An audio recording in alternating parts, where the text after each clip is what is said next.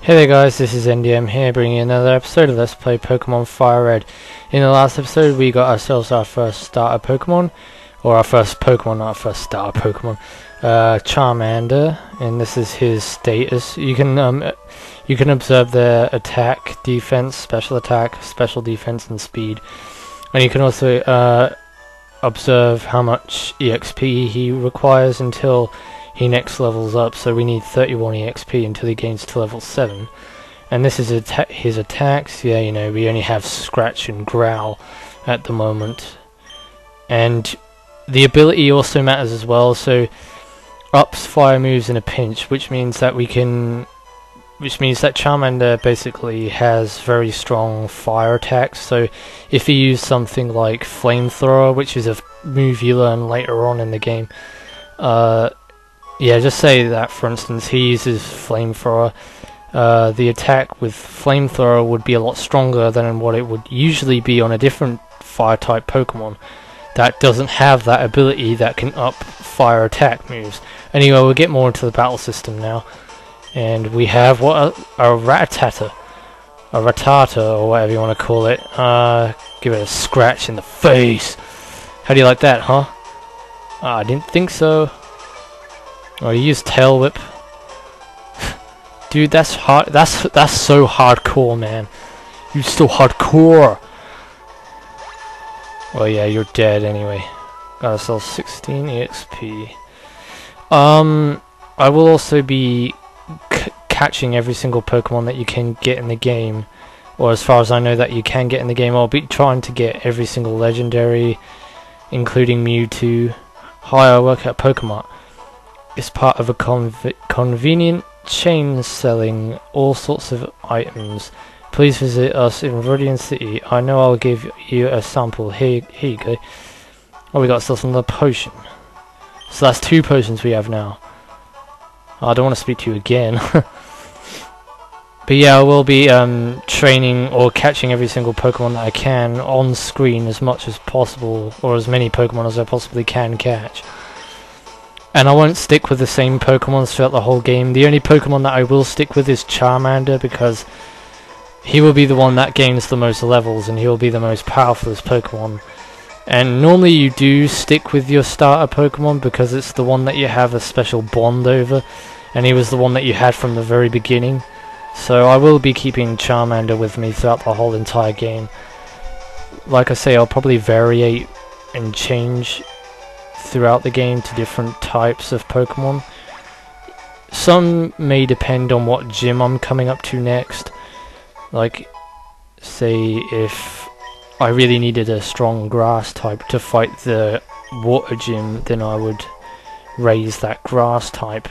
But if I wanted to do some leveling up, I'll do that off screen, so I'll grind off screen. I won't show me grinding all the time. Only if there's like necessary battles, like trainer battles, I won't skip those. I won't skip trainer battles. Right, I'm gonna Ember you, because Ember's like my most powerful move right now. Because we need to get to the next town to do something. There is something we need to do there. Oh, what the hell, man? That was just like one space and then I suddenly get another battle. Oh well, at least we're gaining EXP from it, so I'm not complaining. I'm not gonna complain, as long as I get loads of EXP. He is a level 3, so it should give me a relatively good amount. I'm guessing something like 24. Man, if I get that right, I'm gonna be so happy, so insanely crazy. What the frick frat in hell? I got 24 EXP. Wow. Okay, that was just, I don't know, that was crazy. This is if I was psychic or something. See those ledges along the road? It's a bit scary, but you can jump from them. You can get back to Pallet Town quicker that way. Well, thanks for the shortcuts, or giving us a little hint on how to use the shortcuts. Basically, how you use the shortcuts in A Link to the Past. You can jump off the ledges in that game too. And I think Minish Cap you can as well, jump off ledges.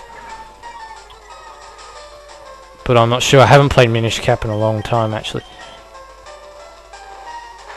Ember should be super effective on that Rattata. It's made of fur, and fur is normally vulnerable or very flammable, should I say, to fire, so it would burn. I'm surprised you didn't. What does this signpost say? Limited power points PP. Yeah, PP is basically your power points, and I haven't even mentioned that. That's all about the battle system. You know your moves are like Growl and Scratch. If I use Scratch so many times, and Scratch, well, I can show you right now actually how much PP Scratch has. What the hell? I just went back to the back off the main menu or the menu screen. Anyway, Scratch has 27 currently out of 35 PP.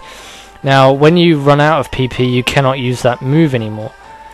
And Growl has the most PP, which I'm not so happy about because we'll never be using Growl. I can guarantee you that right now. It's like a bad smell. It's like a bad smell and I don't want to go near it. This is the Pokemon Center. You'll find Pokemon Centers throughout the towns, and they're the ones with the red roofs, and the Pokemart is the one with the blue roofs. This is basically your shopping center, so if you want to buy any equipment, you can. But we have to come here for the main quest, or a part of the main quest. You know Prof Oak, right? Yeah, he's that tree who's sitting in my garden. His order came in. Can I get you to take it to him? Sure enough, can, mister. Right, is there anything... Actually, is there anything here I can buy? I don't think I have any money, though. Oh, I can't buy anything anyway. Doesn't matter. This shop does good business in antidotes, I've heard. Well, that's insane! I've got to buy some potions. You never know when your Pokemon will need quick healing. Yeah, tell me about it. You will be needing a lot of potions throughout this game, because I guarantee you're going to come across a Pokemon trainer or a Pokemon in the wild that is going to be ridiculously strong and wipe out your whole team. I'm not kidding. It has happened to me plenty of times. I don't really think I need to use the Pokemon Center at the moment. No, I don't. My Pokemon is actually relatively healthy. Is there anything anyone can say that's interesting? Please feel free to use that PC in the corner. The receptionist told me so. It's so kind of her. Pokemon Centers heal your tired, hurt or fainted Pokemon. They make all Pokemon completely healthy. There's a Pokemon Center in every town ahead, like I mentioned. They charge no money, so don't be shy about healing Pokemon. Yeah, they don't charge you any money either. The only place that charges you money is the Pokemart. And in some towns, the Pokemart goes really upmarket, so you will be going into like department stores and things like that. Really big superstores. Which will be basically your Pokemart, because if you're in a town with a massive superstore, I guarantee you there will not be a Pokemart in there. Or an actual, proper Pokemart with a blue roof or anything. Anyway, we need to go back to Prof Oak and deliver his drugs, his cocaine, in his parcel. Or maybe his porn magazines. Oh, you creep me out, dude. Oh, Angela, how is my old Pokemon? Well, it seems to be growing more attached to you. You must be talented as a Pokemon trainer. What's that? You have something for me? Well, it would make sense if you wanted a porn. If you wanted porn magazines and he handles Pokeballs, he handles balls, and he handles porn magazines. It makes sense. It's the custom Pokeball. I had it on order. Thank you, Gramps. I almost forgot. What did you call me for? Alright, I have a request for you two. Go ahead, tell us. On the desk, there is my invention, the Pokedex. It automatically records data on Pokemon you've seen or caught. It's a high-tech encyclopedia. Angela and Gaius, take these with you. With pleasure, my dear sir. Angela received the Pokedex. Now this is basically your encyclopedia. It gives you information on different Pokemon throughout the Kanto region. You can also get an additional national index, but that's at the end of the game, so we're not going to get into that just yet. you can't get detailed data on Pokemon by just seeing them. You must catch them to obtain complete data. So here are some tools for catching wild Pokemon. And we have ourselves 5 Pokeballs. Hell yes. I'm going to squeeze them and play with them in my bed while having sexual thoughts. When a wild Pokemon appears, it's a fair game. Just throw a Pokeball at it and try to catch it. This won't always work, however. A healthy Pokemon can escape. You have to be lucky. To make a complete guide on all of the Pokemon in the world. That was my dream. Dream on, mister! We're never going to catch your Pokemon. We're never going to fill up... Yeah, whatever. But I'm too old. I can't get the job done. So I want you to fulfill my dream for me. Get moving, you two. This is a great undertaking in Pokemon history. Alright, Gramps. Leave it all to me. Angela, I hate to say it, but you won't be necessary for this. I know. I'll borrow a town map from my sis. I'll tell her not to lend you one, Angela. Haha. Don't bother coming around to my place after this. Wow, what a jerk. He doesn't want us to have one of his sister's maps. But that's going to be like a... well, we can. Hopefully her sister's nice enough to lend us a map. Unlike her ignorant brother. Right. Grandpa asked you to run an errand? Gee, that's lazy of him. Here, this will help you. Why, thank you, Daisy. I might as well show the town map right now. It's not really a town map. That's kind of an understatement. The town map is basically essentially the world map. It shows you the whole entire region of Kanto. And you will go to other regions as well by boat. But there is a town further around here somewhere. I think it's Veridian City. And it has a dock there, and it can take you to different parts of, or different regions in the world. And that's where the national dex comes in, and that's where you can record data on the national Pokemon. But we have the Kanto region Pokedex, and we've seen 3 Pokemon and owned 1, which is Charmander. But like I say, I'll try and get as many Pokemon as I can. Like, catch as many Pokemon as I can. And try and fill that bugger up, but I don't think I'll be able to fill the whole thing up. Undoubtedly, no.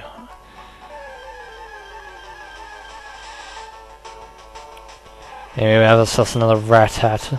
I'm actually going to try and catch this, so I'm not going to kill it. Make sure you weaken your Pokemon before you catch it, because you have a higher risk of not being able to catch it if its HP is all the way up. So just reduce his HP to red or yellow and try and catch him. Also making status ailments help as well, but we don't have any moves that can cause status ailments, such as putting them to sleep or paralyzing them. I think there's another status ailment. Poison, yeah, that's another one. I can't remember. I think there's others as well. Like, you can reduce their defense, that also helps too. Gotcha, Rattata was caught. Rattata was caught. Yes. Its fangs are long and very sharp. They grow continuously, so it grows on hard things to whittle them down. That sounds kind of... I don't know, I don't even want to go into any detail on that. So let's call you... crap. I'm not going to spend too long on these names. Not like I did with Charmander. Well, no, I actually was relatively quick on naming Charmander. I'm going to call him one of my friend's channel's name. So... Zach. And his name is in caps, so I'm going to put it in caps. Where's C? Zab. No. I think this is how you spell it. M-M-D. There we go. And that's that done. Right. Now we have ourselves a Rattata. which is weak. It is a weak Pokemon, but when you evolve it, it's kind of powerful. And that's the same with any other Pokemon. When they evolve, they become more stronger, and they learn different types. They also learn different moves, but you can stop evolution or evolution by holding B button, I think it is, or it's either by repeatedly tapping the B button. And what do we have? Have we seen a Pidgey yet? I'm not sure if we have. Well, I can't remember. Yeah, we did. We did see a Pidgey. Right, so let's burn it. And try and catch it. The Pidgey is a lot stronger than the Rattata, so this is also another good Pokemon to pick up as well. If I can catch it, that is. Ha, you're mine. My balls were no match for you. My Pokeball had a seductive power that made you want to do something with it that I don't want to know about, because I know that you know, and it's disgusting, and it's not something that I want to know, and it's blah blah blah. Shut up. Shut up, Lewis. Alright. I'm gonna call you... I forgot... Oh no, I'm not gonna call you on that. Should I just call it Pidge? Or something? No, I'm gonna call it something from a game. I'm gonna call you... No, I know what I'm gonna call you actually. Yeah, I've got the perfect name for you. It just clicked in my mind just now.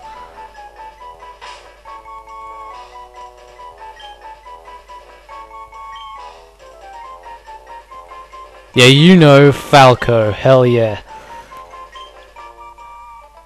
Well, I'm going to end off the video here and continue on in the next episode. So guys, in the next video we will be progressing back to Veridian City to do some more stuff there. So until then, this is NDM saying thanks for... Actually, you know what? I'm going to heal my Pokemon before I end off the video.